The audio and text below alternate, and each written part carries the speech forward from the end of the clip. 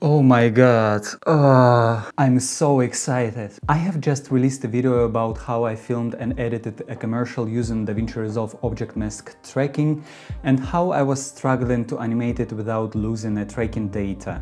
Basically, I couldn't. And Davinci Resolve 18 Beta 2, you cannot use your object mask tracking in Fusion, you cannot put it into the compound clip to animate it later on. Your object tracking data simply disappears after you do any manipulation afterwards in Editing tab. Oh my god, I have goosebumps. Just now they released Davinci Resolve Beta 3 where this issue is solved, and I have a cool tip for you how you can use Davinci Resolve Object Mask Tracking, bring everything into Fusion, do some editing, whatever you want, it works amazing. Here I have one of the graded shots of the commercial I made in the previous video, and as you can see here, if I make a stroke, it selects our meatball just fine. I will create another stroke, and you know why if you watched my previous video, and I will track everything from the beginning to the end. After the tracking is done, I can connect this node to the alpha output. If you don't know how to add alpha output, you just simply need to right click on your node gradient tree, and here you, instead of remove alpha output, because I already have it there, you will have add alpha output. Now if I go to the editing page and I try to animate our flying object somehow, as you can see, the tracking data, let me go back to the color tab, it simply disappeared. There is no tracking data anymore. And now let me provide you with a solution. What you need to do, you need to go to your editing page, you need to create a new compound clip. Let's create it, let's say meatball. Then you need to right click on your video and here open in the timeline.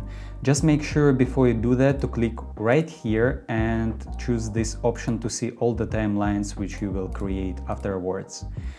Then right click on your video, open in timeline, and then from here you can go to your color tab and you can make one stroke right here to select your meatball. Then you can select another stroke right here to avoid having this stick in your footage, and you can track it from the beginning till the end.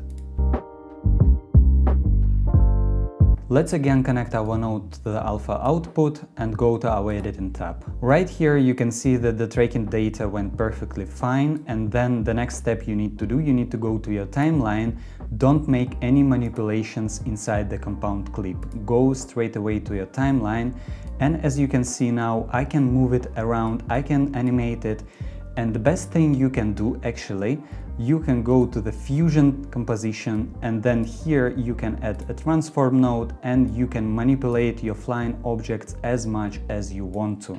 Oh my god, I'm so excited because I can see so much use cases for Davinci Resolve Object Mask Tracking, because I can see how easy it is than rotoscoping and stuff like this. You can simply track your objects, create some amazing work with it. I'm so excited sharing this solution with you guys, and if you find this video helpful, please leave me a like, comment down below, and consider subscribing for my channel for more upcoming content. I will be sharing a lot of my work in the future videos. It really helps this channel to grow. Please make sure to check my previous video how I made a burger commercial using Davinci Resolve Object Mask Tracking instead of using green screen. You can find it right here. There are some very useful tips. Just avoid the animation and use the compound clip as I showed you right here.